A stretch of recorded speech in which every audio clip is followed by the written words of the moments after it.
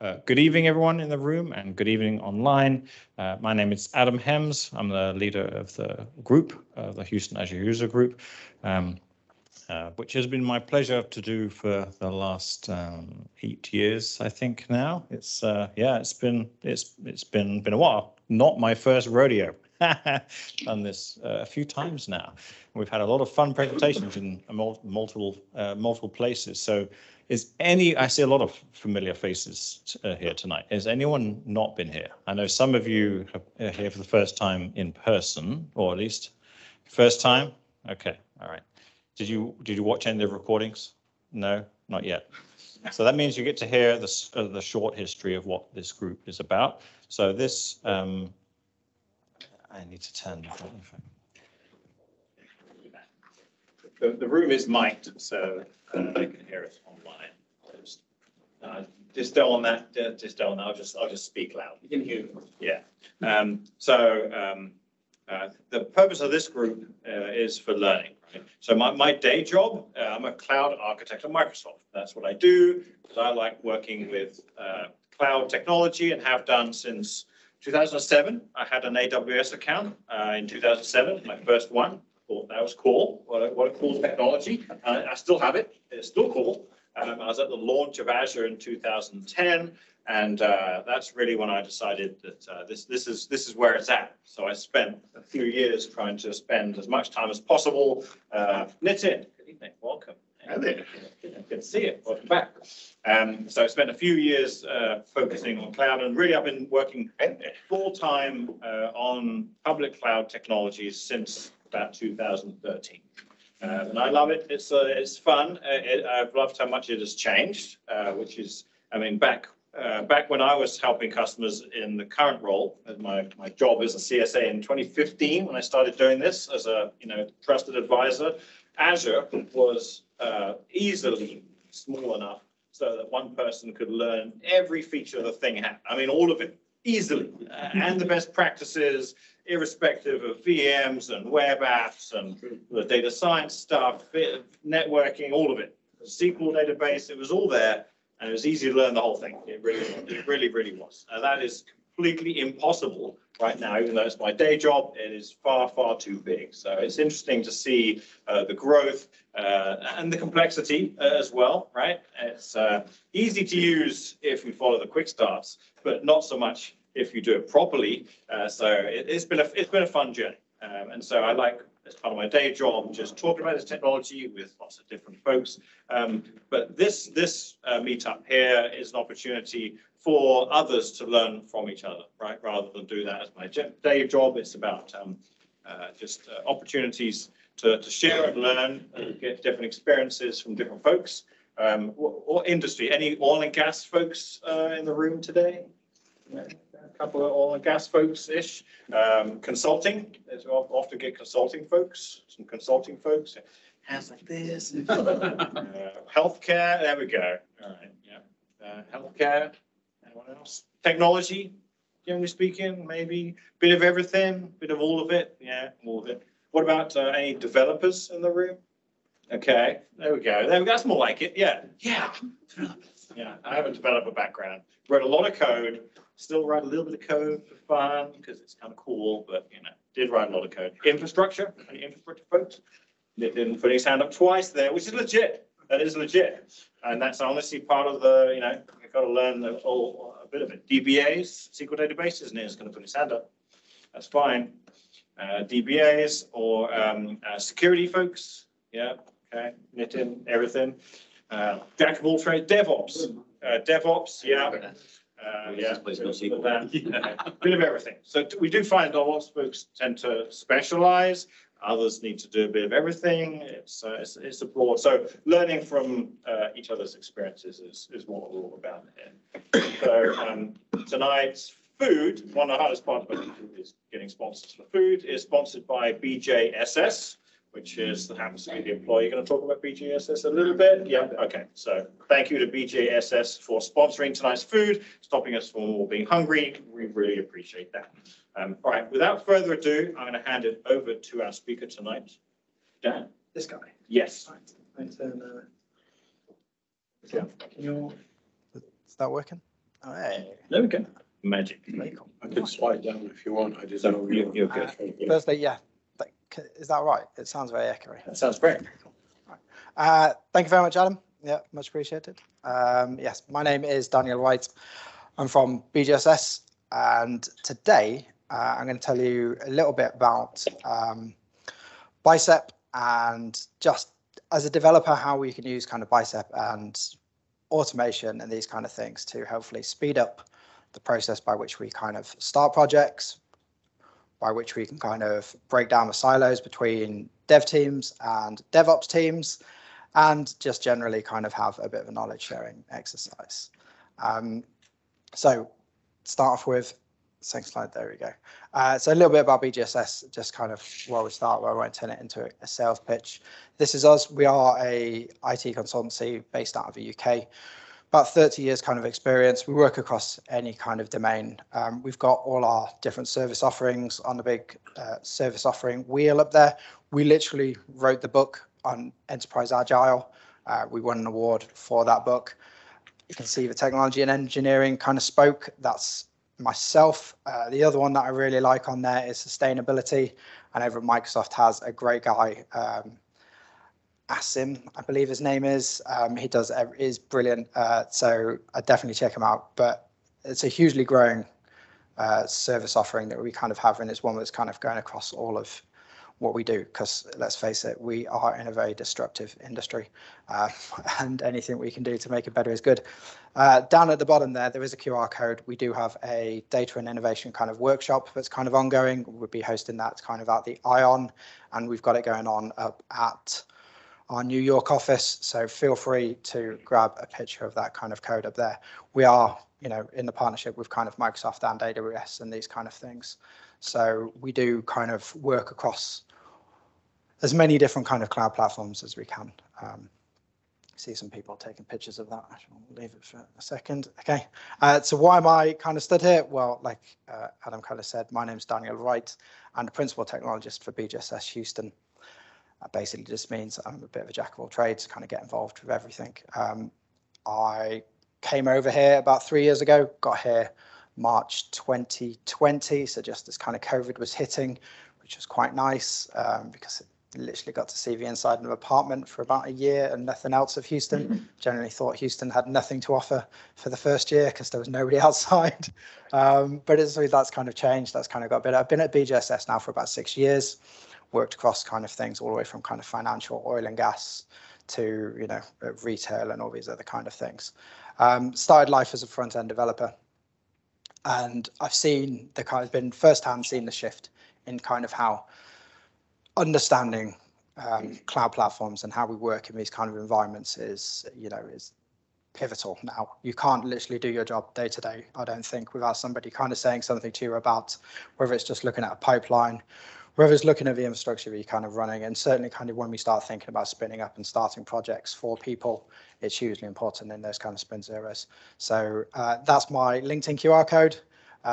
There's very little on there, but my wife will tell you she's drastically trying to get me to get a better online presence. So feel free to connect out to me and say hello. So I came to one of these meetups in October. And it was the first time that I heard about Bicep. I had never kind of done anything. I've done a little bit of Terraform before, but I'd never really done anything kind of with Bicep as a developer. I remember asking Tony, I'm at the back over there, what it was. He told me, and every year I set myself kind of goals. I kind of have some kind of technical goals. I have some kind of soft skill goals. And one, apart from my ever going goal of learning Rust, I had a goal this year of learning Bicep. So what you're about to see is kind of the demo is all based off me tinkering with Bicep in the background. It is quite a lot of demo. I did badger Adam with it for half an hour today. There's a lot going on. But yeah, this basically is just proof of how much you can kind of do with Bicep, really. And as a developer, I found it hugely important. It's now become a staple of my pet projects. All my pet projects now kind of have this kind of automation in it so that I don't have to kind of be using things just to kind of locally. I can actually kind of see it in situ. And I think with the way that we've kind of moved with kind of Docker and Kubernetes and all this kind of containerization of stuff, when we kind of do things and it's kind of like, actually it runs on my machine, or I'm doing a POC for somebody and it's on my machine, I think we really should be kind of looking towards actually saying, here's some resource and we can kind of actually deploy it, rather than just kind of still being in this world where it's acceptable to do stuff kind of on our local machine. So with that being said, let's get into a couple of 2 minutes of thesis as why I think it's so good. So this is a quote from a man whose books I'm just absorbing at the moment, the fantastic Patrick Lencioni. He basically, in his book, The Advantage, says that organizational health will one day surpass all of the disciplines in business as the greatest opportunity for improvement and competitive advantage. And I believe it. You know, when we have kind of teams that are siloed and we have teams that are kind of off doing their own kind of thing, it doesn't breed the kind of the way in which we want to really be working. We kind of see teams doing their own thing. We don't get the knowledge sharing. They're kind of siloed in their own kind of thing. And we need to kind of have teams working together to get the best out of kind of things. On the left-hand side, the little picture down there, I liken it to back in the day, there was dev. And dev did kind of everything, really. And then obviously our disciplines started getting bigger and bigger, and we got front end, back end, functional, non-functional people, and the whole kind of gambit.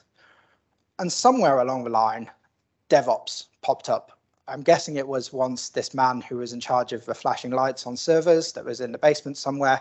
And while dev and the team was forming, DevOps just kind of moved away. And I think it's an anti-pattern. I'm going to go out there and say it's a bit of an anti-pattern. I don't understand why we have somebody or a team that is so integral to the release of production stuff in a kind of a one-to-many relationship. One person might be responsible for multiple teams and things like this. I don't necessarily think it's the kind of the best way. And the worst part of this is I think a lot of the time they get stuck behind a ticketing system. They get stuck behind the idea that they are the gatekeepers for innovation and this stuff, anything to do with the cloud, when really they should be the facilitators to kind of helping the team. And in such, I think we've seen this pattern play out with testers. I think testers are quite often passed around between teams, but you get the best out of testers when you have a dedicated test presence on a team that you can kind of deliver in your software development lifecycle. And I think DevOps should be seen as part of a team. I don't think it should be.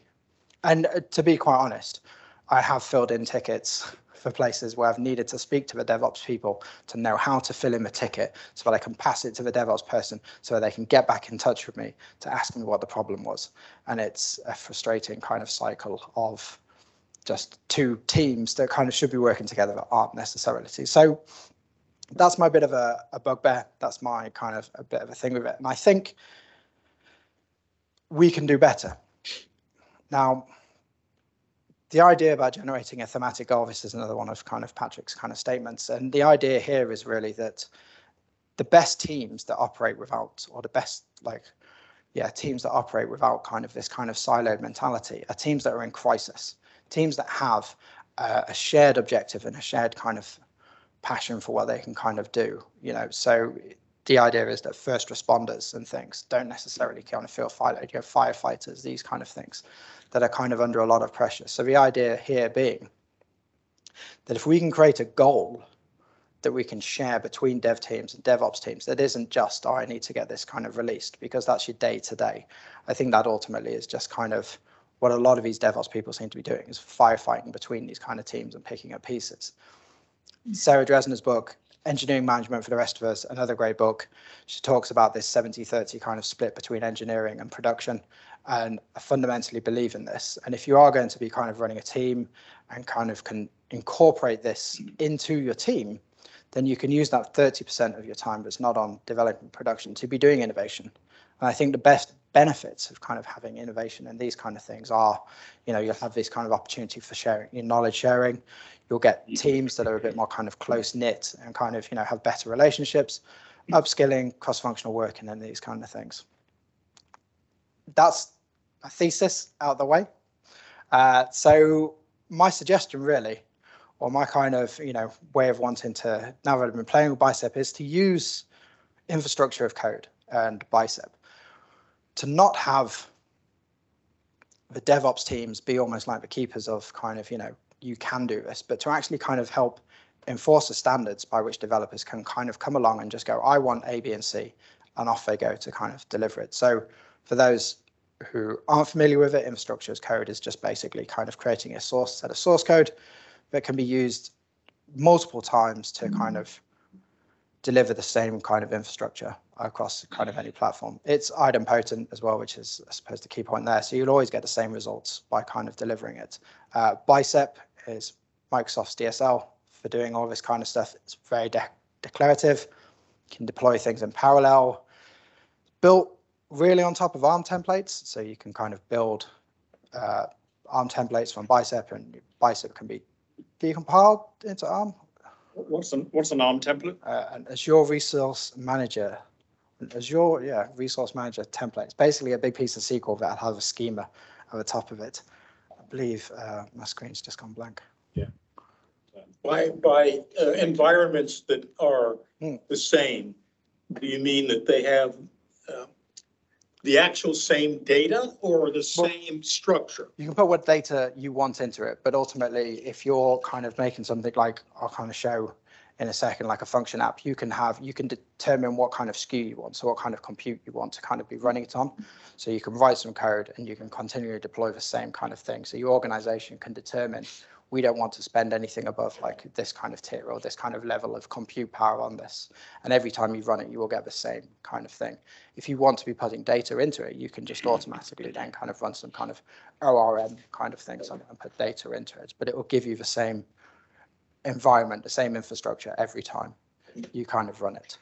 Given that you give it the same parameters into it, you can, obviously that can be determined. And you can deploy it via the command line or through a DevOps pipeline, and we're going to do both in a second. And then CI/CD. This is the bit as a developer I tend to get to play with most, and we'll be using the DevOps kind of stuff to kind of do this. So this is just about reusable stages so that you can build, test, you can merge your code. The nice thing about this is you can fail fast and early in these kind of pipelines.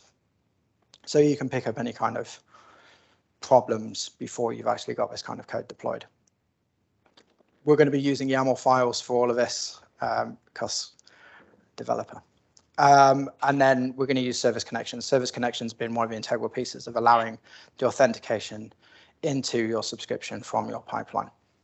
So I've got a little bit of a demo of a few different things, but the final piece to resistance is I'm going to do all of this with a click of a button.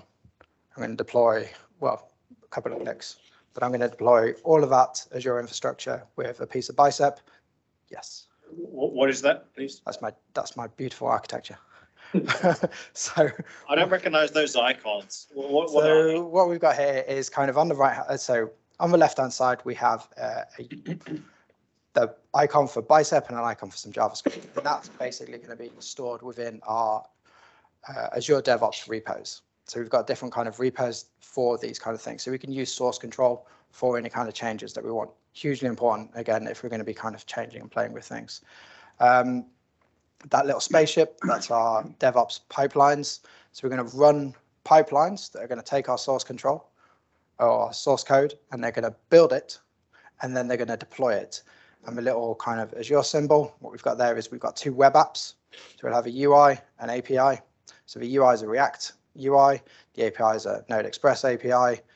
We've got a function app, and then the Node, the Express API is going to be speaking to our flexible Postgres server.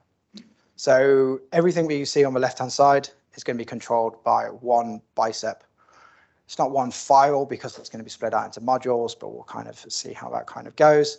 Everything on the left-hand side is just going to be running within our pipelines, and the arrow between the left and the right-hand side, that's going to be our service connection.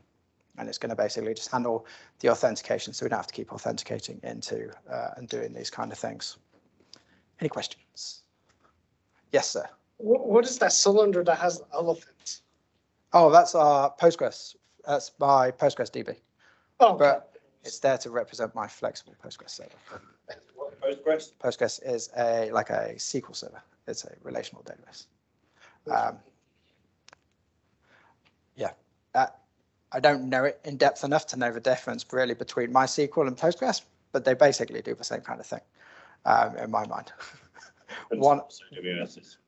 was about to say, I was going to go with one I use more than the other one. So, so yes, so that's what we're going to do. Okay, so with that being said, I'm going to crack on.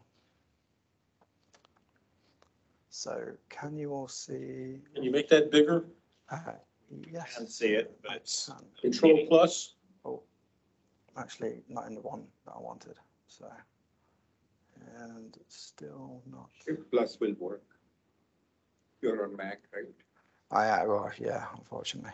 So, Command plus, sorry. okay.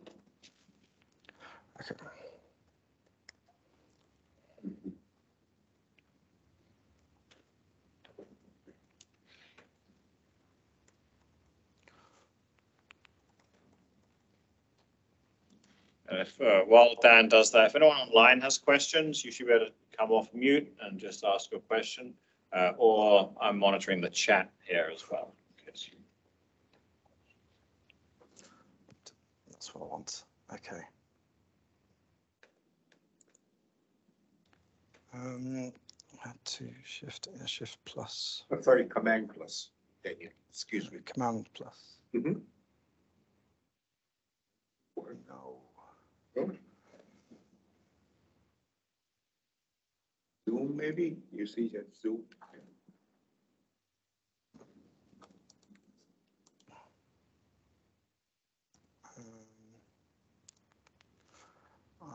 Yeah. Oh, there we go. There you Oh, go. there it is. Yeah, that looks great. Is that better? Yeah. Okay, fantastic.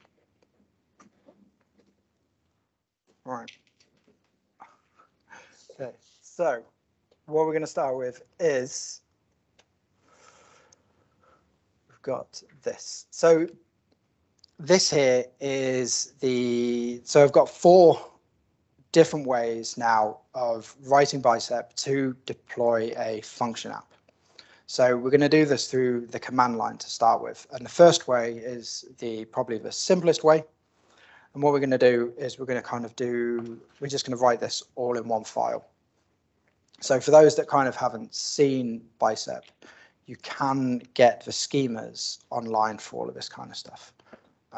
Let's see if I can find one of these kind of schemas. Well, actually, there'll be a schema in one of the other things. And what it'll basically tell you to do is, because a function app is a platform as a service kind of offering, we can have our function app, but we need to host it somewhere. And we need so that's our hosting plan, and we need a storage account, as it says there, because it manages the triggers and the logging and these kind of things.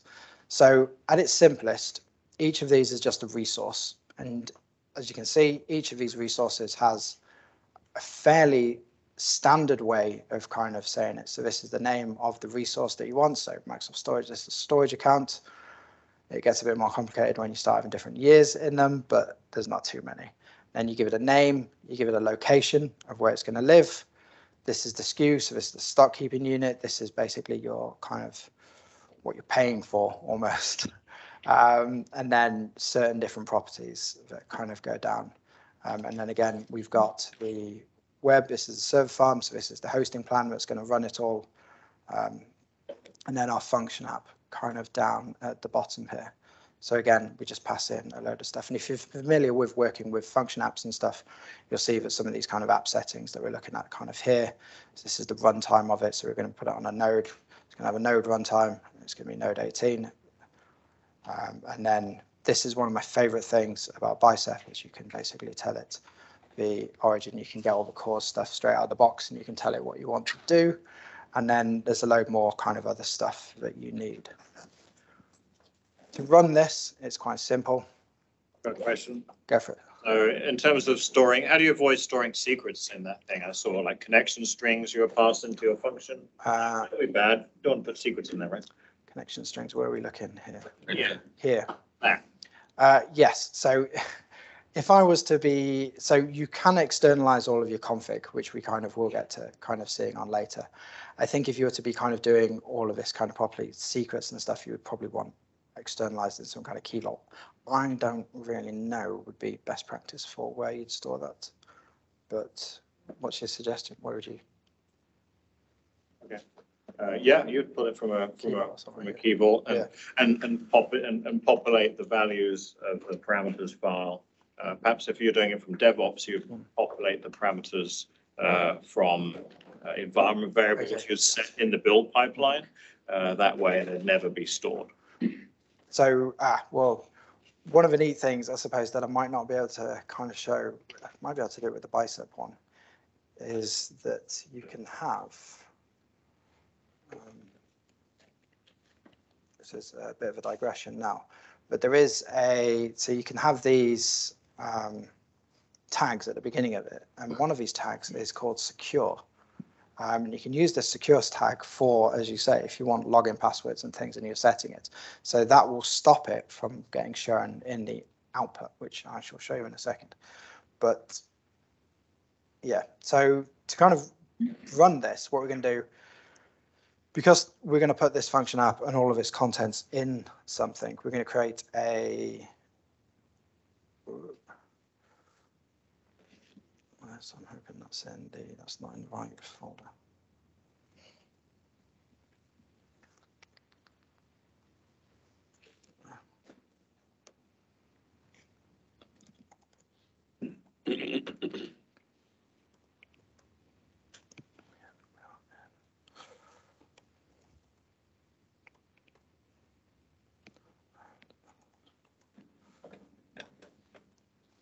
Right. So we're going to run, run this in here. So what we should hopefully see. You make the font a little bit bigger.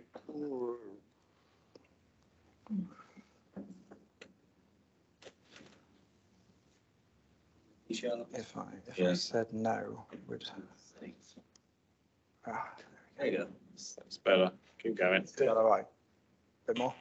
Yeah, that's good. That's okay. Yeah. Okay, so what we can see now is we have run.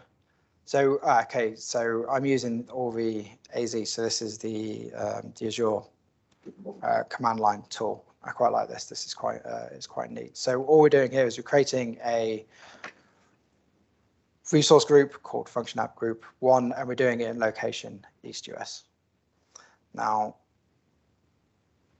what that's done is it's created an empty shell. What we can then do is we can take our actual deployment of our bicep template file.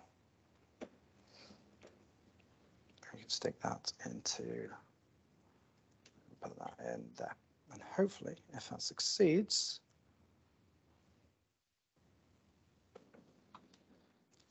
we can go into here.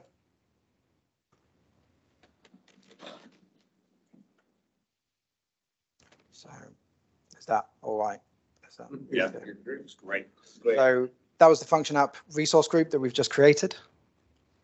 Now function app group 1, and inside here we have one method. Of course, it normally doesn't take very long to kind of go.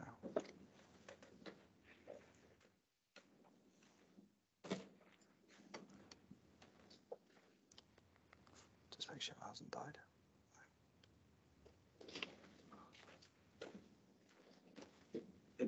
It is running. It worried me there for a minute because it didn't have a spinner. Does it say in yellow you need a new bicep? Just upgrade it, basically. So What's the way? there's always something that needs upgrading. So when this runs, what we'll be able to do is we'll be able to see everything kind of in here.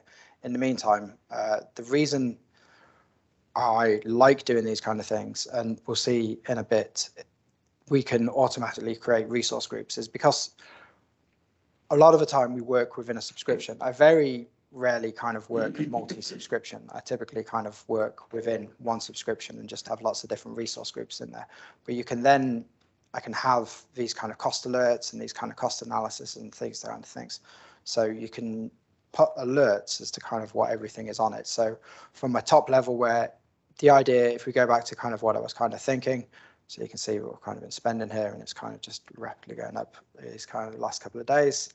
So if you go back to kind of what I was thinking about the kind of idea about creating a shared way of working in which we can kind of drive innovation. We can kind of basically have our DevOps teams setting up the kind of SKUs and the kind of the things that we want all of our bicep to be running off. Why won't you go into? Are these only human resource groups, or do they also include other types of resources? So this is all infrastructure kind of resource groups. So it's nothing to do with your AD credentials or anything like this. This is where you will have, as we'll see in a kind of a second.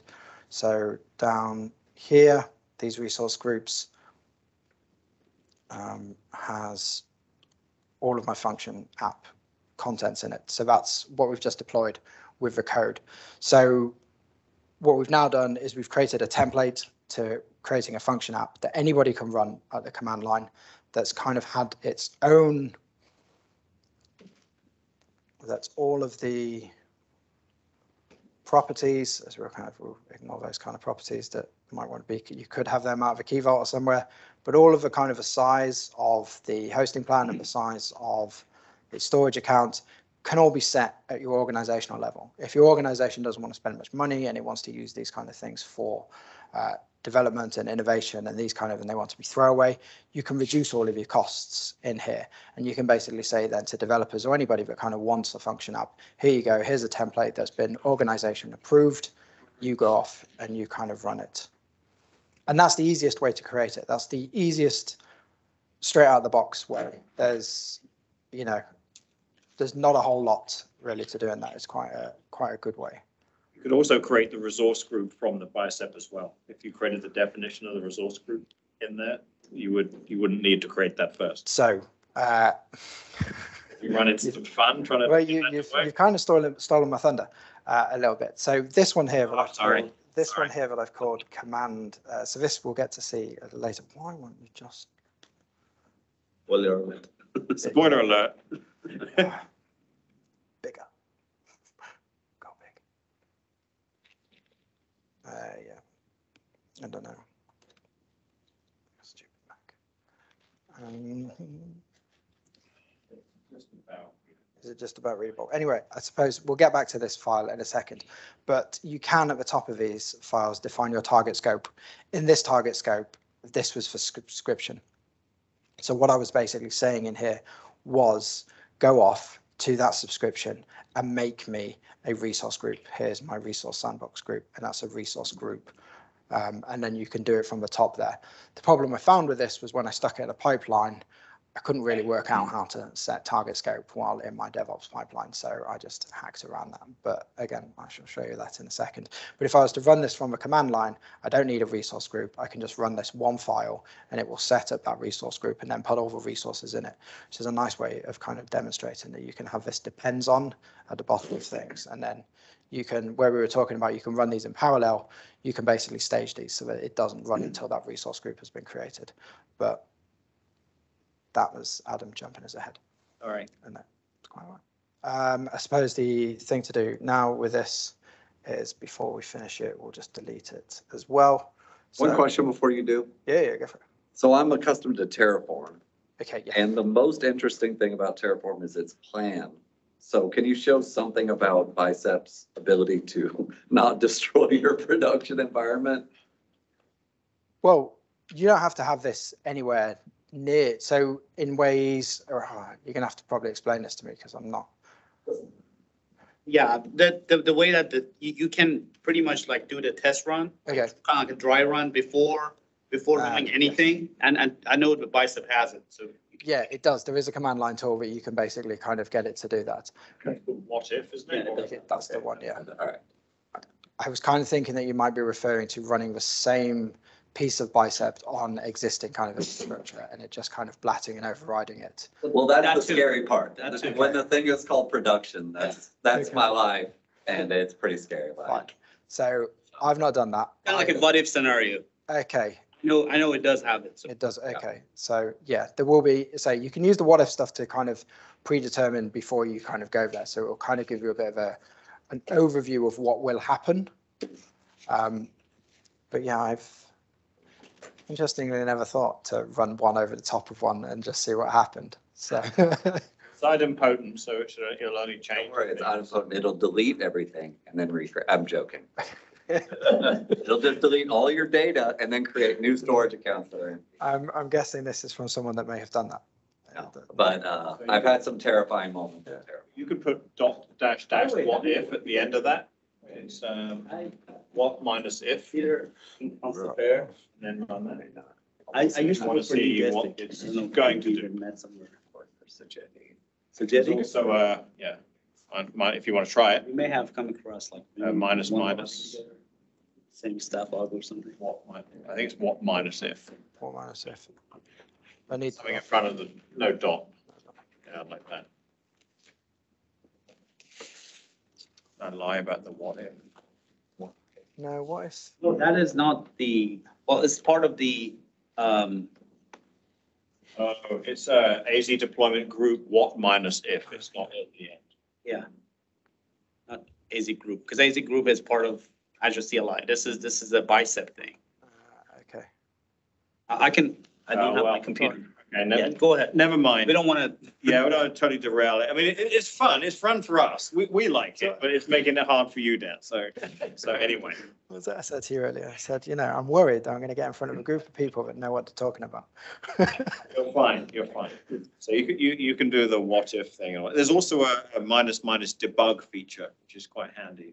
It spits out way more stuff than what it's doing. I've used the what if one, and it's printed me out a load of kind of green stuff. On Right. the screen. And minus debug spits out like every call it's doing. It's quite handy for getting in the weeds if stuff's broken. Anyway, as you were. Okay, so back on track, back in the room. Okay, so then the next stage really from there, we won't deploy all of these, to be honest, because you deploy them all the same apart from the last one. So the next stage then is that you can have, what we'll do is we'll move our config outside of writing it with inside our resources, and then we'll create modules. So modules are the way forward. Personally, they make everything a lot more reusable. And as soon as you start externalizing your config like this, having modules makes it a whole lot nicer. So we've got here at the top description. This is the way Microsoft suggests you do it on the kind of the pages, is to have these kind of config maps at the top. This is a pretty simple one. It's just for exactly all the stuff that's in kind of here. So this is again just running function app. So I've only got kind of function app stuff in here, and I've only got one grouping of it. So we've kind of moved everything out of there. And then we create modules for everything. So a module is just, you can tell it where the file is that we want to read, and then we're going to pass in all of the individual kind of properties for that module. So in this case, we've got everything that we did have for each of the three resources. And this makes it really reusable because now at this stage, this is it's just dummy. There's nothing in here that you can take this and you can give it any, as long as you meet that kind of config input, that set of schema that was kind of going into it, you can take this and you can use this piece of bicep for anything. Well, you can give it any kind of properties you want. So all we've done is we've replaced all of the actual values with params. So params just being something you passed in. Go for it. So is there a concept of module here? Like Terraform has got module, so you can define the modules and you can share those modules. So this is a module now. Okay. So you define it as, so this is my function app module at this stage, and you prefix it with module instead of resource. Okay. So So it can be separate file. but yeah, so well, sorry, I thought that was kind of, yeah, there's two files. Sorry, is this not?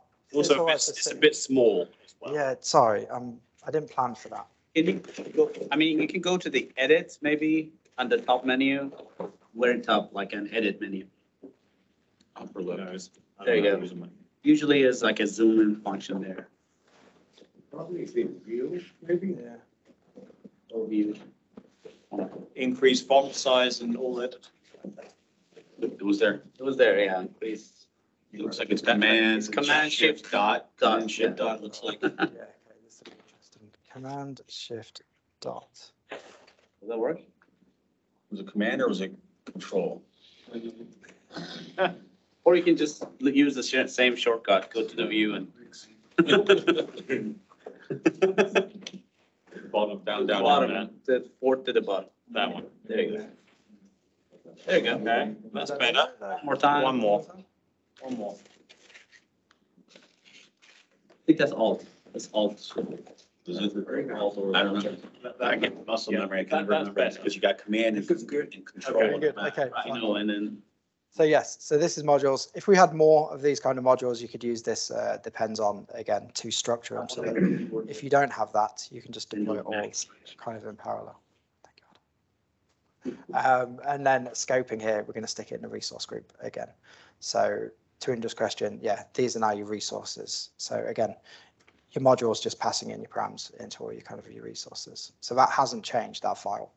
All we've done now is we've taken all of the config out of that file, externalized it, and we've created it, turned it into a module. Third, then, so after we've done that, we can start to use, we can take all of our config further outside of here. So we can actually now kind of have, if we were to have it in a completely different repo somewhere, we could have it kind of owned and maintained by an entirely different team. And we could have that config just injected kind of into our file. So at this stage, I have a config file down here. And what you'll see is that config now contains everything that's important. And I've extended it to have a production test and dev kind of section of it. So if we wanted, we could have the environment that we're going to deploy into, dev, test, or production, and someone else, your DevOps team, really can therefore kind of control what we're deploying into, so that someone like me doesn't come along and just kind of create whatever they want.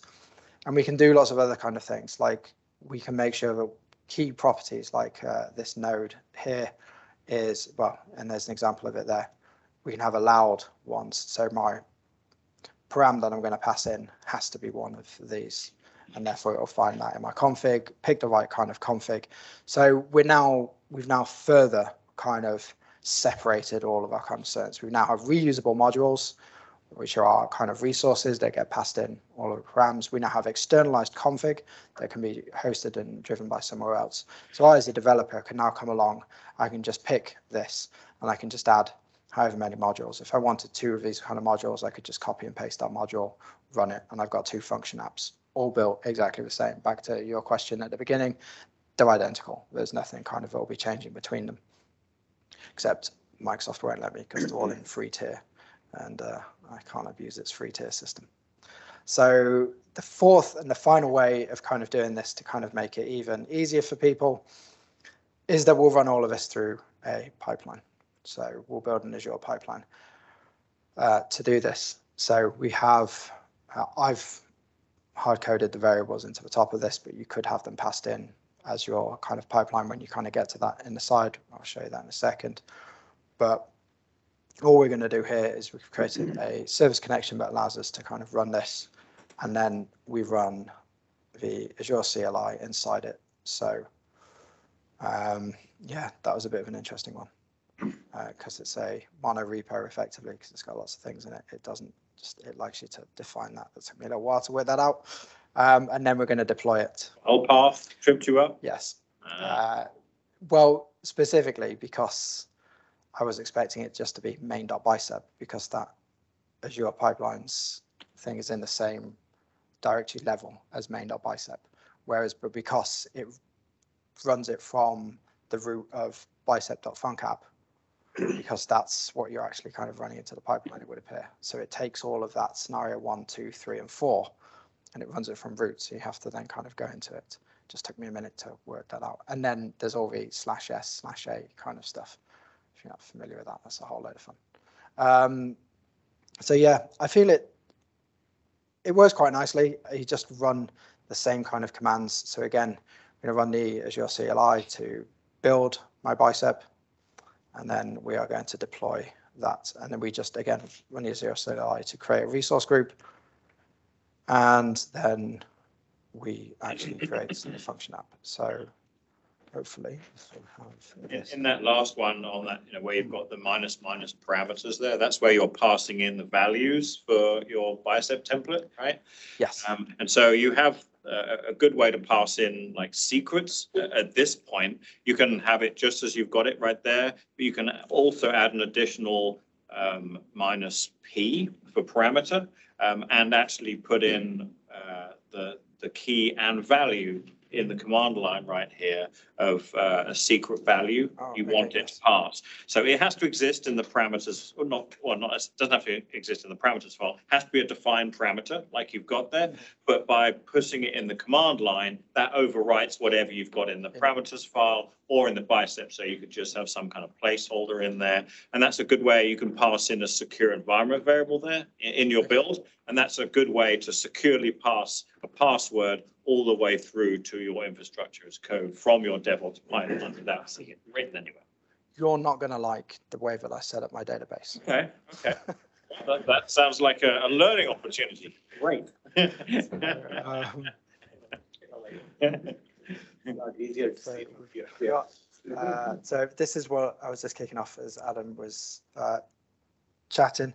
But what we've got here is I'll run this again in a second. So right at the beginning, so I have this Azure DevOps kind of space, so just called sandbox really nicely. And inside here, we have all of my kind of stuff. So bicep, can we see this? Yeah, it's a bit tiny. Could you make it bigger again, please? Okay. Oh, that's nice and big. There we go. That better? Yep, Okay. much. So this is the file we were just, or the folder structure that we were just in. So this is the thing. Is everybody familiar with DevOps? Does everybody need a? I'm not sure I know what that is. Okay, so Azure DevOps, to be quite frank, is one of my favorite tools that's come out in recent. It just does everything in here. If you're familiar with like working with Jira and GitHub or Bitbucket and these kind of things, it's just basically all of that just in one place. It's quite neat. It's very nice to have it all in, and then you can have all your kind of your Kanban or your agile boards in there as well, and you can do a load of other kind of stuff as well. But all I'm really focusing on at the moment is this Git repo here, and inside this Git repo is exactly what we've kind of just had a look at, which is all of the bicep and stuff. So here's our Azure YAML pipeline. What we can do from here is if we want to create a new pipeline. Oh, come on down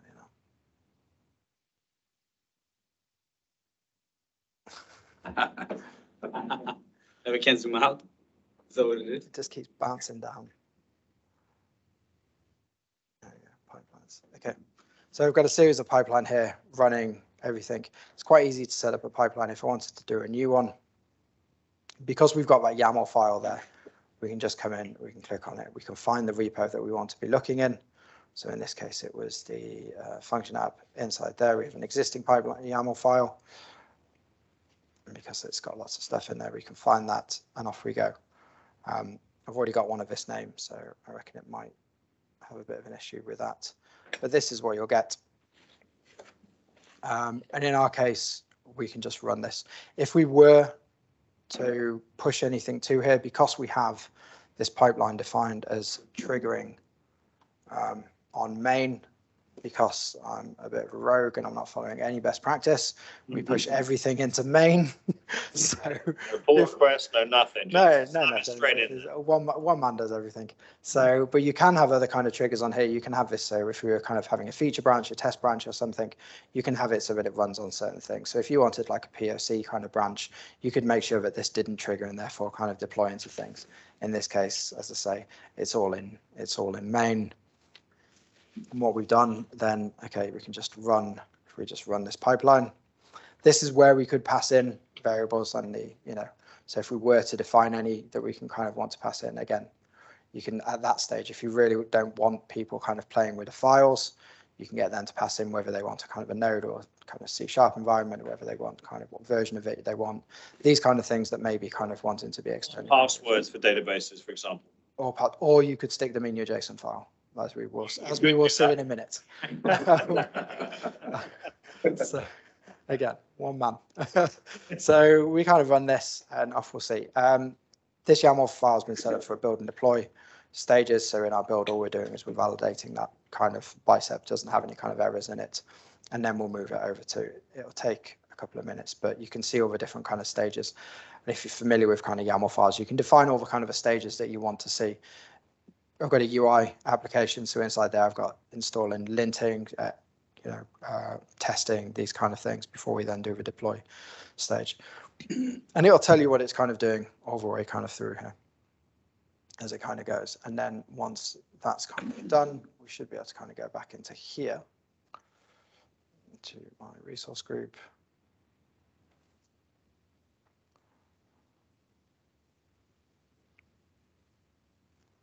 There we go, number 4, scenario 4, perfect. And there it is. So now we have reusable modules, externalized config, running through a pipeline.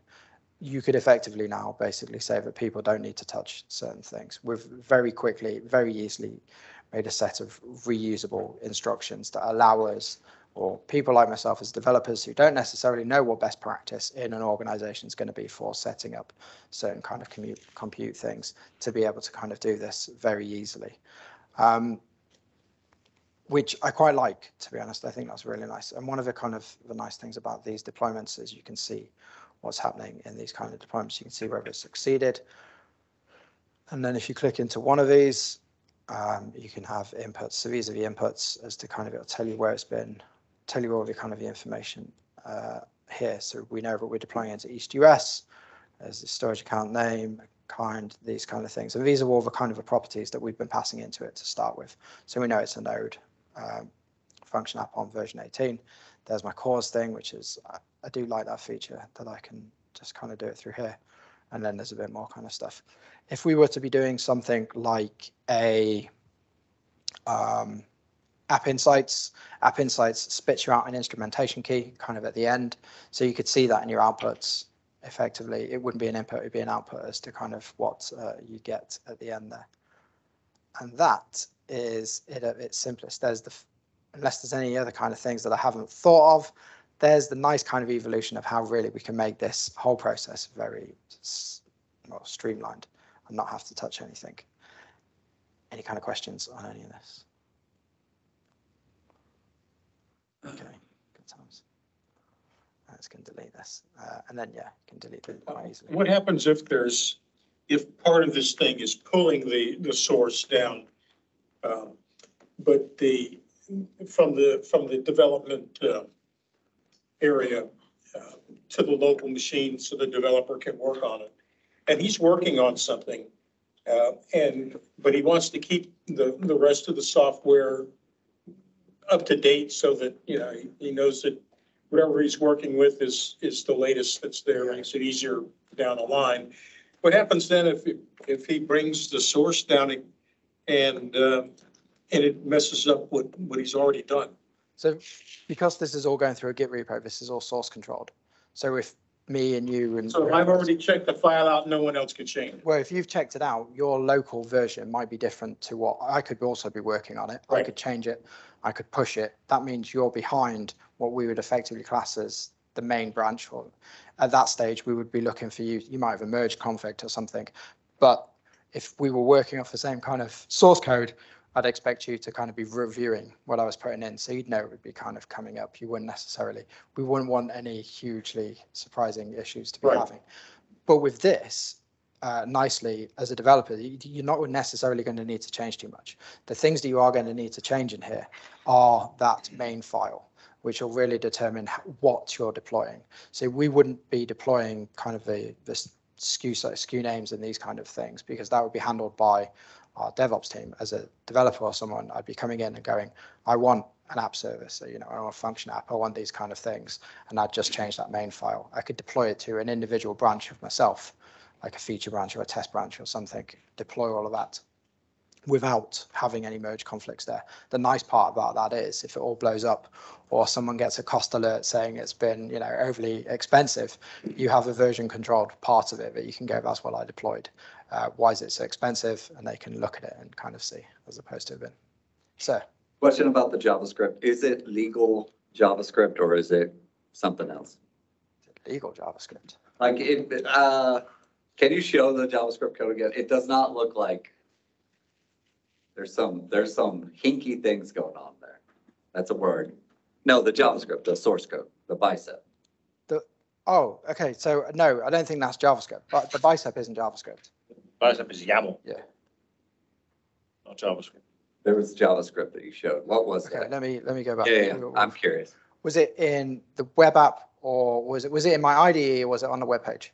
Like you were defining Azure resources in some language. And it looked Module. It says module. It looks like it's a JavaScript. I guess it's a biceps, yeah. All right, everyone explain it to me, but yes, I am actually really curious. All right, so not that part, but the sister sibling file. It's talking about the module. It says Okay, module. yes. Okay. So That's not JavaScript, no. It's not. that is not JavaScript. No, sir. It looks a lot like It it. is. It's similar, yeah. It has a programmatic module-like feature to it, and that's deliberate, it is like a module. Is it? Yeah. Okay, I'm accustomed to Terraform and I hate their language, so I was hoping it would be actual JavaScript. This is done by the people who hated Similar people to me. You can just say it nicely. People have similar problems as I do. But the cool thing about this one is this is a superset to ARM. So it translates eventually to ARM. And it Okay. actually can convert ARM to the bicep to the CLI. That is a good point, sir. That was part of my demo. That was, we seem to be stealing my thunder, basically. You did get a sorry, comment. man. Online I comment. didn't know you, I thought you were even finished. No, man. It's number 4. Well, to be honest, interestingly, this was one of the questions that around the back that Tony asked me the other day, and I thought it would be kind of a good one to demo. So I have a resource group here. Inside said resource group, what we'll do is we will create a function app. There was a question actually down the line. What types Tom had a question. He's curious about the state file. translate? Says that Google says Bicep does not need state files. Is that true? You don't have to Google, do all right? terrible. Not sure. Translate to all. I can answer that. So Terraform has state files, which you probably know all about. Yeah. Yes. But Bicep does not have state files. So Terraform uses state files to make a record of what the infrastructure looked like before it touched it and after it touched it, and it uses that to do diffing, and so it has a lot of benefits, but also some risks. Bicep doesn't have state files at all. It goes and looks what's there at the time you run it and does diff on what's there, and it's still idempotent, but does not rely on a state file at all. What about environments, like staging environment and production? How do you manage it? Yeah, so that's driven by the config file. So effectively, with inside your config file, you can pass in a parameter that says which environment you want to be running it out of. I will show you that in 1 second. So if we skip through this, does everybody know how to use the portal to set up a function app? Has everybody done that? Yeah. Do you want me to go? I've forgotten how to do it. There's always one. Always one. So at the very beginning, we're just going to define which subscription we're going to put it in and which resource group. In this case, we're not going to create a new one. I've got my testing box resource group there. We're going to give it a name, and we're going to tell it what we're going to do. So a container image being like Docker or something like this. Code, we're going to have it as a node runtime. We're going to use the version 8, latest version 18. We're going to stick in the East US region. This is pretty much similar to what we've just deployed using the Bicep. Host consumption plan, we would do it on that. Then we'll define the storage. So again, these are all within different pieces that we've defined within inside the Bicep template. So it's the storage account there. We've got networking, monitoring. We'll turn that off for the time being. We'll just do a bit of deployment. You can give it tags. Again, you should always tag your stuff. And nicely in your Bicep, you can write tags for stuff as well. So you can create your own tagging definitions and all the rest of it in there. But I haven't. The bit I wanted to kind of show you was this. When you get to review and create and it validates what it's kind of going to be doing for you, at this stage, the portal is just going to basically create your ARM template. It's it's going to create all of that. And if we, as soon as it does validate, it's taking its time. Come on. When it does validate, now. It's going to validate now. There's going to be a thing down the bottom here, download template for automation, which I can't click on yet until it's validated. Taking extra long because It you're is. demoing. Definitely taking a long time. It's normally pretty instantaneous. Drum roll. So what you do now is you say, picture this. Yes. Picture the scene. Yes. Okay. We'll just. That's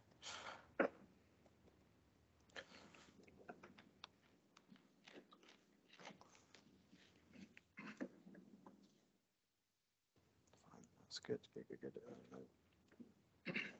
So simple. You may want to give it a unique storage name.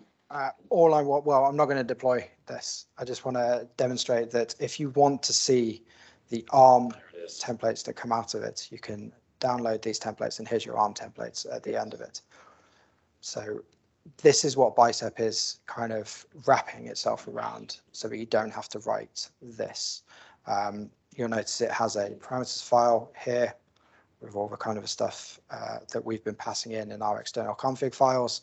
Got your resources at this stage. This one has a app insights component on it, but ultimately you can see that it has everything, the same kind of things that we had on ours. And then you can see how it passes in all of its config here, and it just goes on. And then you can see again. What you can do with this then is you can download this and you can run a command and it will turn it into Bicep. Now the easier ones, such as this, will probably nicely compile into kind of a bit of Bicep so that you can use it if you want to use it as Bicep or turn it into modules.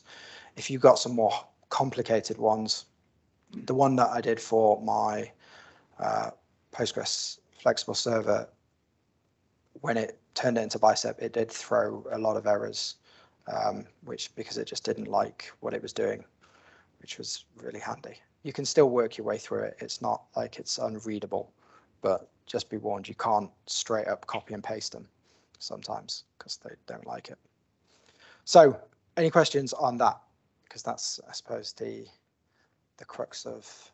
So you can import, I know there are some tools that you can import from your Azure deployment all the way into Terraform and all those. Like, can you deploy same thing into Biceps? Deploy. Not deploy, the import. Import into. Import into Bicep, Bicep code, Biceps code.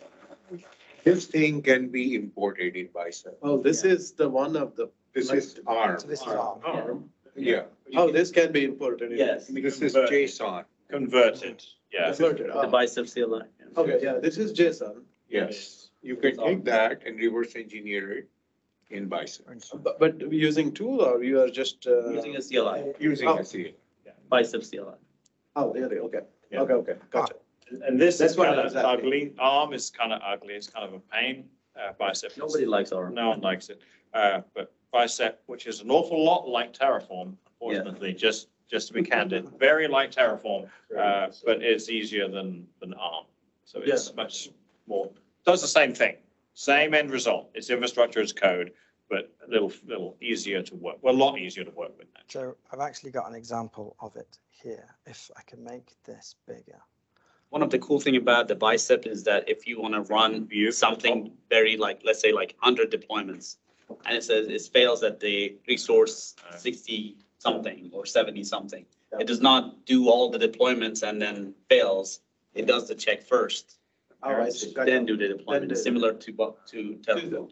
Yeah, Terraform does it too. Yeah, exactly, Zoom in. similar to that. Zoom out. So that's one of the There we go. That it does through, I mean, it does the pre-build and then Exactly, keeps the does dry state run. and Yeah. then Exactly. that state you can. Yeah.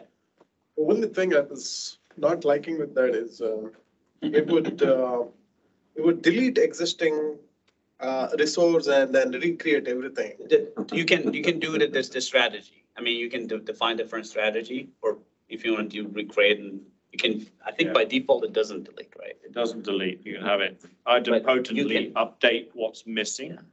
Oh, is it? Yeah. Gotcha.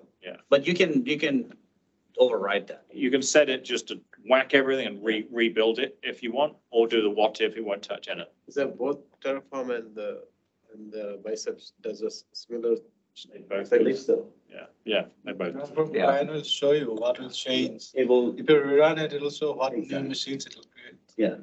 or whatever resource. You'll want to read the plan. Just check the plan before you run it. I will tell you in Terraform, it has almost deleted our entire That stuff. is very true. So That is run the the plan. reason why I was like, Terraform, I Always stay run away the from. It's risky. It's risky. I've heard of bad things happening. Another advantage is like. Do infrastructure as code. Can Don't Ansible do or something to deploy the software.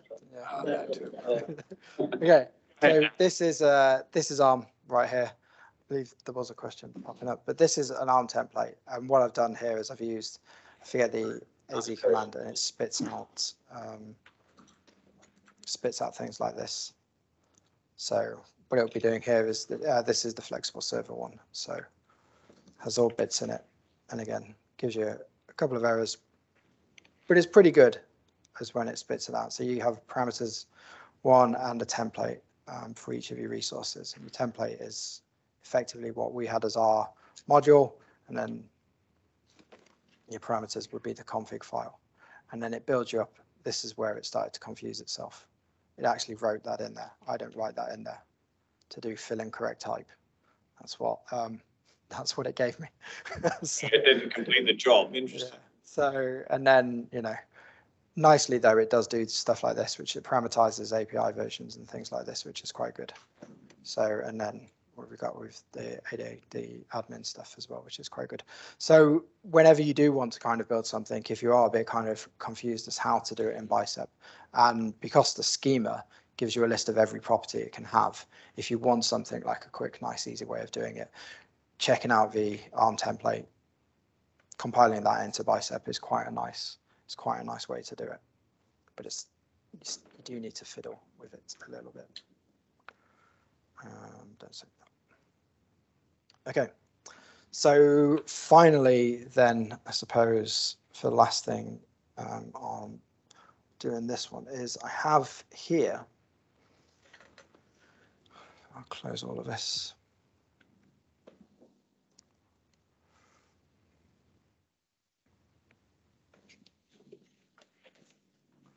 So what I've got here, if you think back to the actual kind of little bit of a demo, a little bit of a presentation at the beginning, this is a main file that we're going to build with a function app.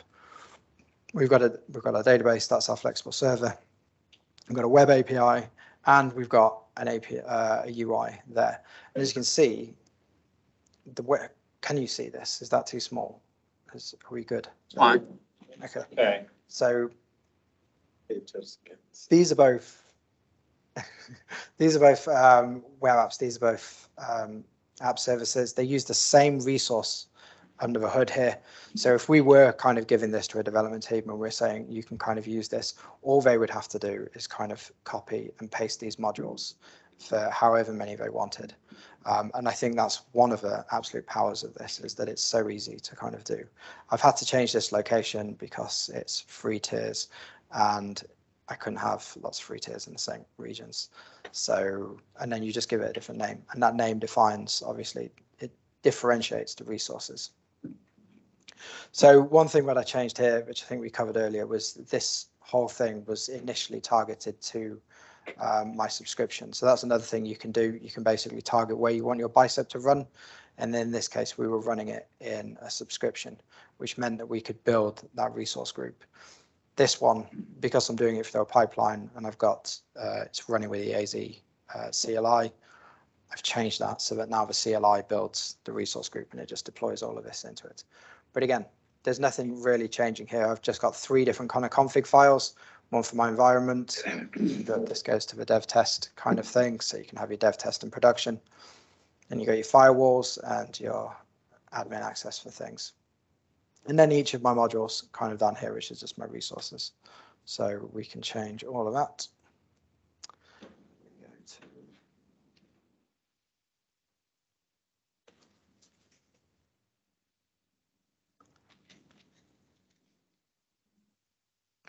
have a pipeline for all of this. So this is my full stack one here. I'm just going to run it and off it will go. And it should, if there's no issues, take a minute or two to kind of do. But what this now is doing is it's just running that entire dump of bicep that we've created inside here. We shall see it when it pops up in a minute in here. First it will create a resource group and then it will put everything inside of there. So there's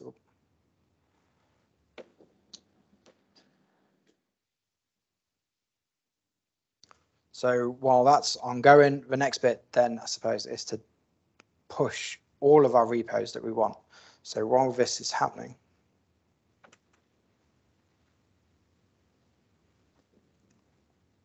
we have a selection of other repos. So we've got a function app here, which again is just bare bones.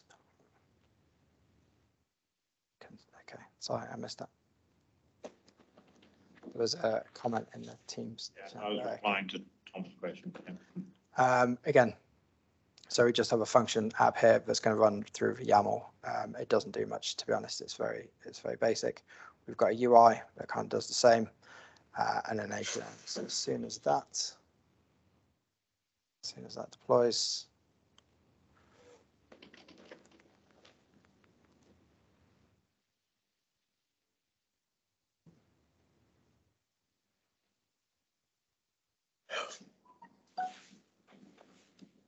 there we go. So now we're deploying everything into there. And hopefully, so that's the resource group that we've created down there. It should hopefully be coming up. There we go. There's our resource group, and inside our resource group, as these kind of do appear, they'll kind of go. Unfortunately, this is the part where it takes a minute. Any questions so far on what's kind of going on? So this now hopefully is going to deploy an entire application tech stack in a resource group in our subscription. Did you want to mention, because that was what Tom had a question there. So you use an extension for VS Code to help you, right? So there is a nice extension for VS Code. I'm a paid up member of JetBrains, but you've got a bought tool. Okay. There is a freebie. Well, there is one you're using, or using JetBrains? I use IntelliJ basically and WebStorm for everything, but VS Code has the best bicep extension. The man or the person who created this is I absolutely love it. So if I find maybe that's the same reason, because they work for Microsoft. Potentially. Potentially. Who built it, right? Who built VS Code? No, the bicep. Bicep. Yeah. Like the actual. Yeah, the language. Microsoft, yeah. The guy, the AKS guy, he's Brandon Burns. He's the co-creator of Kubernetes. I didn't know he created it. Yeah, he was the one who came from Google to Microsoft. I don't know he created Bicep. Yeah, he's the one. Oh, I see. Yeah, Brandon Burns, you know him, right? Yeah, Brandon Burns. Yeah. He's very, very smart. Yeah. So this is my favorite extension on here. And this basically is just a visualization of what's kind of getting deployed. So it's, and it will flash up red if there's any errors and stuff on it. But you can see here what we're kind of deploying, 2 app services. This is the tool showing. Yeah, so this visualizer on the right-hand side, it's. So I have some questions related to some of the configuration of some resource. Say you have some app services that you want to install certificates on it or query its IP addresses and all those. Is it possible to do that through the biceps and then configure them then to the next step that you want to do? Like you want to say, you want to know the IP, but then in backend you have something there you want to open the port or IP I know if you want to see any kind of information about something that you've just deployed, there is a way that you can print out the outputs of it.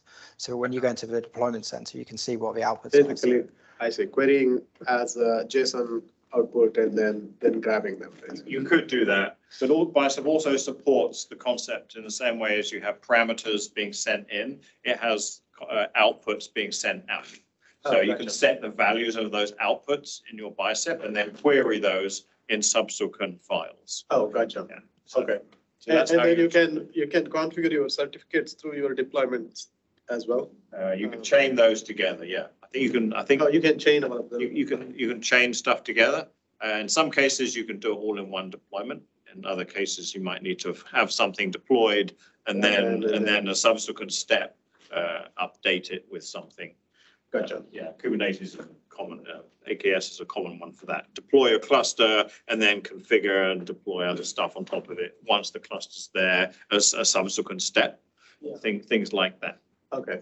Yeah, that was the depends. I think it depends on kind of parameter that you Oh, kind of it stick depends with the on. module. Oh, And then you can basically say, don't run this, because otherwise I believe everything else runs in parallel. It does do it in parallel. If you do depends, in which case that's right. Okay, depends on step and then. Okay, That's right. Yep. And then you can, so if you want to set firewall rules, for example, based upon IP addresses, then you can wait for the resource to create and then pull out its IP address as a value and use it for subsequent steps. Yeah, I see. Yeah. Gotcha. That's what we kind of do in here. Yeah. So we build a flexible server first. And in this instance, so this is my Postgres flexible server. We build that, and then at the bottom, then we can add our admins and then our firewalls. Oh, I see. So, and this depends. So we've got this, both of them depend on that flexible server kind of been there. So they won't run until after it. Oh, I see. I don't think that has to depend on the admin's been there. That's correct. That was going to finish before that one happens. That's right. Exactly. Yeah. I mean, one of the neat things about this is you can do conditional stuff in here as well. So if that's obviously set to false, you won't do that at all. This one's just looping through. So my config for this is, so it's a list. We're all right there. I'm laughing about. Is it my Terraform fault? has the worst syntax in the world. Okay. So an if statement, I love if statements. They're really, It's they have the word if in them. You can read it. It's really simple. It is the best design pattern it's the most used design pattern. So yeah, and that's basically because we've got a list in here. So you can define as many as you want in here, and then you'll just loop over them. And for each one, you'll create, where were we? In here. And for each one, you'll just kind of create a new set or a new resource for. So it's quite nice. It works quite well. And then if we go back to here, so to your point about inputs and outputs in your deployment section, these are the inputs that we're putting into building something. You've also got outputs that spit out here. So the best example is App Insights, because it spits out an instrumentation key at the end. And that's where you'd find things like that. So if you needed to know anything about the resource that you just deployed, you can print it out into here. Yeah, you define it. You define it in the same way you define a parameter at the top. You're showing parameter name and then the type. So you do the same thing, but it's called an output and then a type, and then you set a value to it elsewhere in the script, and then it holds that value at the end of the run. There you go. And that is everything now deployed. So that's an entire full stack application for somebody to use. You could obviously take this further and have virtual networks and all of these kind of things kind of set up and deployed with it. So you could kind of secure it for all of that kind of stuff. I've whitelisted everything for this again. It works well. Well, for demos. For demo, Yeah. I was gonna say. Just while we're at it, while we're kind of talking about things that Adam wouldn't advise on. So this is my flexible server in here. Is this the right bit of config? Here's how not to pass the password. Basically, I'm going to give you, there you go. Red-handed. Login password. Yeah, don't do that. There you go, don't do that. But That should be a parameter which you can pass in from your DevOps pipeline as a secure environment variable. no, definitely don't do that. But it works quite nicely. For the purposes of a demo. For purposes of demos, yeah, a demo on what not to do. It's all about moving fast. Your point. Right. Right. So what we can do now is, because we have this up and running, we can go into these. So we'll start with this. Here is all of the information for it. What we'll do is we'll take our, and I suppose, again, if you've never kind of made things like this, there's a bit down the side that tells you how to connect to it all, which is quite handy. So we have this bit here. So I'm just connecting through always the same kind of port. And as I told Tony at about 11 o'clock at night one day, just remember to actually define what your database is there. Otherwise, you'll get nowhere. It sounds stupid, but yes, I did that. So I'll just stick that in there. And we'll stick that very secure password in there.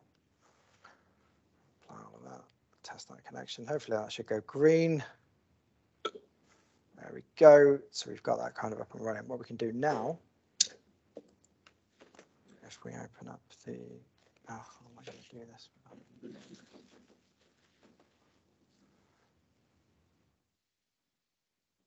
Right. Now I have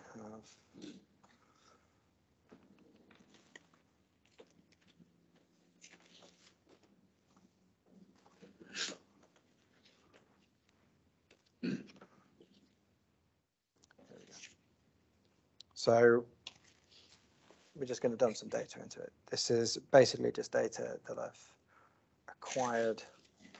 It's Houston weather data. And Hot. yeah, basically, I'm not going to even worry about formatting that. There it goes. So that's created our table in there. We're now going to run this, which is just going to run our, it's basically just, oh no, we're not. We're going to take that first and change that. You could do this as part of your DevOps pipeline and You can. So make it work. I did have a function app that did all this for me, but it was not, it's not fit for purpose, shall we say. And then we just change that to go in there. Get rid of that.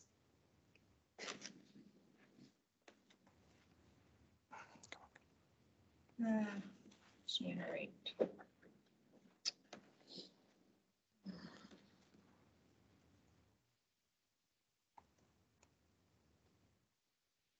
There you go. So we stuck there on 400 lines in there, and then we can select all of that just to prove that it has actually kind of gone in.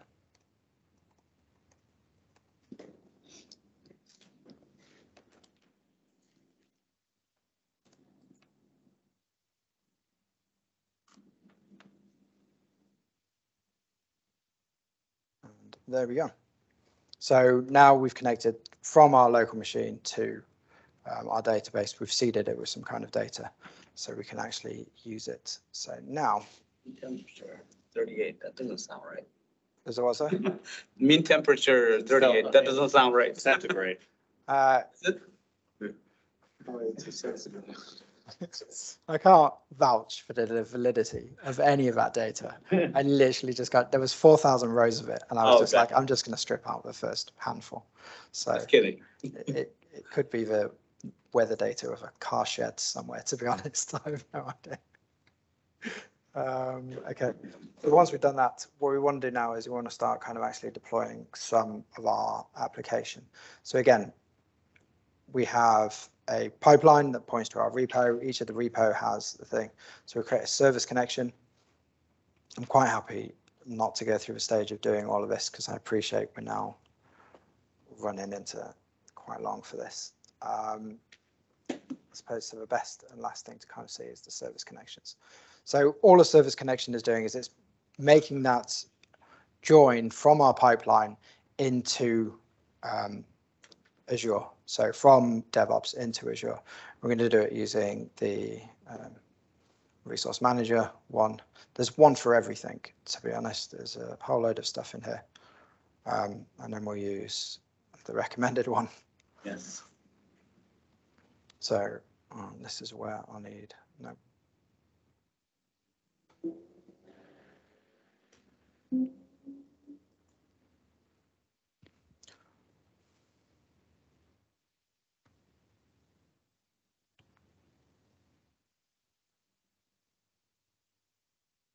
How many of you use this code to log in because you've forgotten your password?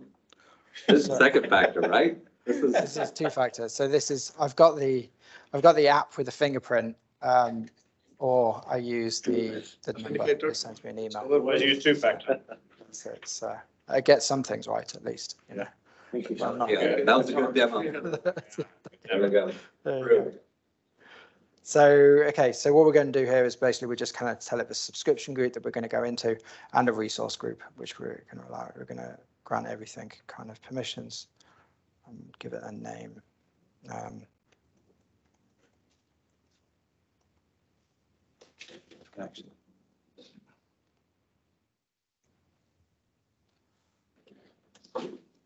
Managed identity all the way.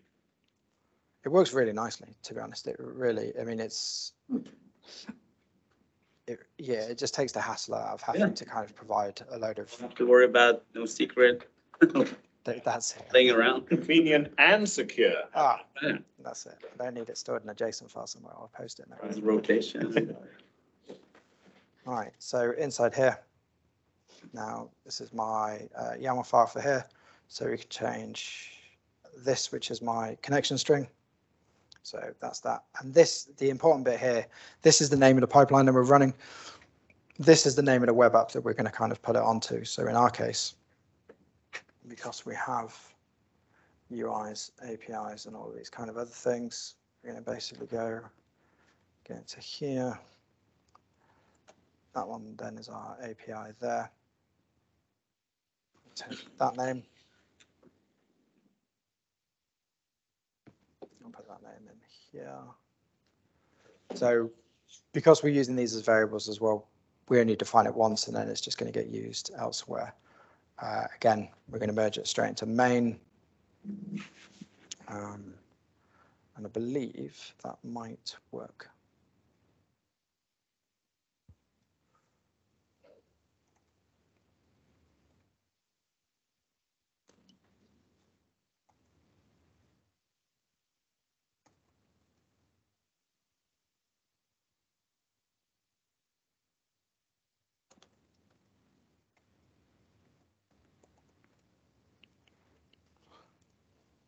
Straight to main. Straight to main. Don't need no review process for this. There's no. Straight in. Doesn't need any. I didn't move to Texas not to be a cowboy. So. Nice. We keep using it. So what we should see here in our pipelines is this kind of running. Here we go. Kick it off. Again, build and deploy stage. Once this kind of goes through here, we should see it here. And again, we should be able to kind of go to this now. We'll open this up in a minute. Drum roll. That's it. I'm wondering now if. Oh. Pipeline wasn't finished, right? Okay, there's the start command.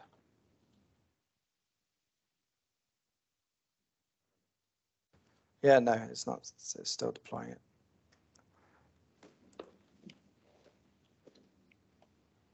Definitely quicker if it wasn't a demo. Yeah, definitely way quicker. Well, it's not bad. 19 seconds. I was about to say that it's not doing much, to be honest. It's not testing and linting and, you know, Not my huge, compiling. yeah, there's no huge, I think it, Unit tests. that's it. Well, yeah, God, no. Why enforce any standard now? That's, I mean, it would be crazy to enforce standards now. I'd like to say for this demo, I have slimmed all this back, you know, just to make the demo faster. But yes, you would have tests and all the rest of it. And I wouldn't have my passwords in my JSON. So. Copilot X type of test for you.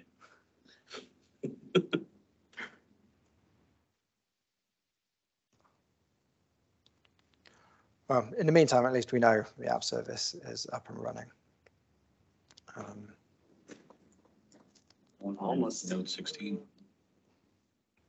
Could, in theory, have this kick off after your infrastructure if you wanted. Yes, there is a tag that you can sit nicely about source, and you can, once you've deployed something like a web app for the first time, you can basically run that and deploy something from there, which is quite nice.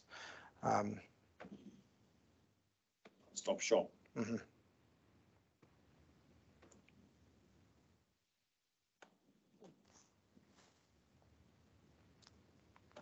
Any questions so far? Are we still all awake?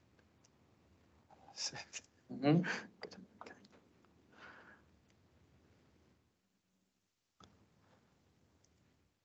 Basically, once this deploys, we won't go through the rigor of deploying everything else, because you can believe me when I say they're all the same now.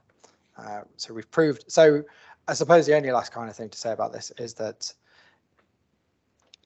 I think this is a really nice way of allowing people to have the flexibility to be able to kind of deploy anything they want in a controlled environment. And I think it works really well for devs like me who want to kind of build stuff and demonstrate it to other people, especially when we're working remotely. Having something like this where I can come along and go, I want one of those, and one of those, and deploy my code to it. It works very nicely. If a little time consuming. There you go. So there's. Yeah. Thank you. There is a rather shoddy UI and function app and all the rest of it to go with it, but believe me when I say it does the same kind of thing. So what we've done there is we've deployed all of our infrastructure via a bicep file through a pipeline. We've then kind of gone ahead and we've deployed all of our applications to it. So that pretty much concludes all of this bit here. I don't think I've missed any pieces apart from deploying these two at this stage. And that pretty much is it. That's that. Thank you very much. Feel free to clap. I will take your call. Yeah, I hope you've enjoyed it. I hope you've learned something. Do grab me if you want to know anything else. Questions? More heckling? Any more heckling? From the visual tool. This image is from the visual tool.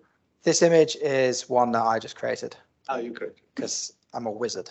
Like, it's a rather shoddy architectural diagram, but not altogether. So. No, that's all me. Don't worry, next year, all this presentation, I mean, it's going to be done by AI. I guess so. Probably the presenter would be some AI robot too. I've been just waiting for it to make right. Does. Yeah. It'll do bicep as well. It does bicep. So, okay. You just need a human to refactor it after it's given it to you. So Yeah. otherwise, Refactor it as well. well, Stack Overflow will give you the code as well, won't it? But you just Good for a slightly off-topic question. no, go If we're talking about AI, starting to, or you've seen it more in the press, Yeah. about a 6-month pause in the in the development of it. That's what Elon Musk on it. environment development. Do you agree with that? Because it just seems that the good guys are going to be restricted and the bad guys are going to go on and do it. And things are going to get worse. I don't agree with it. I don't agree with it for a couple of reasons. I don't believe the hype that AI is going to kill us all and wipe us all out. I believe that we can actually use AI for the better and not like some kind of Terminator kind of. If you believe Elon Musk's kind of idea that it's inherently going to kill us all, then yeah, fine, let's ban it. But there's a great book on this called Rage Inside the Machine, which talks about inherent bias and this kind of thing. Fantastic book written by a guy who's been doing AI for all his life, probably started AI movement. Great book. And he talks about it in there. Who's the author? I forget, I don't know every author's name. Yeah, what I feel is that so far humans have been creating various physical machines that can enhance humans physically. Mm-hmm. Now the AI comes and maybe it'll enhance mentally. This is it. That'll only actually speed up a lot of inventions and various things. Just like how physically we got better if we had to do some things and mass manufacturing, everything, right? Very same way, I guess the AI is going to speed up on the various things such as inventions and various things. So rather than the conversation about AI wiping us all out, which I think is a bit of an odd one, It's I think the better conversation is the ethics around AI. If you look at what happened to the artists that were put out of business when ChatGPT and things started coming out and really producing this AI generated art, there was a whole ethical kind of movement against trying to ban it because Mid-Journey, that's what it is. it's Mid-Journey. Yeah. That's the one that basically like draws like amazing. Oh, really? Okay. Yeah, it's Mid-Journey. It's a different company. All these people who were doing like kind of localized kind of I'll draw something for you for We did, we tried it. out of business because of it. And so the ethics around how we use these tools is far more. A great book called Whose Global Village is a great one on this kind of thing. But yeah, it's a really interesting. I find that conversation much better than stopping AI from being developed because we're worried that Elon Musk, who's just a lunatic, to be fair, he's just, I mean, he just don't. And at this time, I think we're going to bring it back. Stop the recording. This is a good one. Yeah. This is a good one for taking offline, and maybe we should all go down the pub and talk about this one because this is a really good topic, but probably not for the rest of us. Elon Musk is It's still the environment which you're developing. Indeed, I think more. We actually plan having more AI topics. As coming up, we heard some speakers volunteer to talk about some of those. In fact, Seppa returning. He's promised to present something on Azure OpenAI. Azure OpenAI coming up in a few months. Next month, we're going to have one on enterprise Azure policy from Marlo Bell. So we'll have that one lined up. We have a couple of other fun ones after that, including Seppa in the room. So with that, I thank everyone for coming out. I really appreciate it. Who learned something? Did everyone learn something? Yeah, lots of hands raised. Yeah, I learned something too. I didn't know about that bicep conversion feature that he was showing. So I learned something. So that's good. So thanks everyone for coming out, and we hope to see you next month.